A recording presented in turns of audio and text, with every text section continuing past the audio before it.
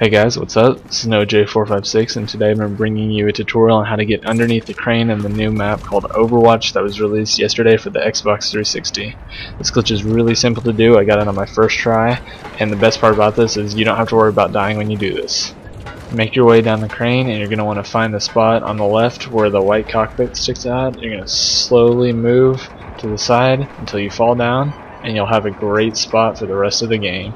You can use this for infected, search and destroy, basically any game type. People don't expect to see anyone down here, so they'll pass you up a lot of the time. Infected, when you are found, this is the only way they can get up the same way you did, so you can just shoot them as they come down.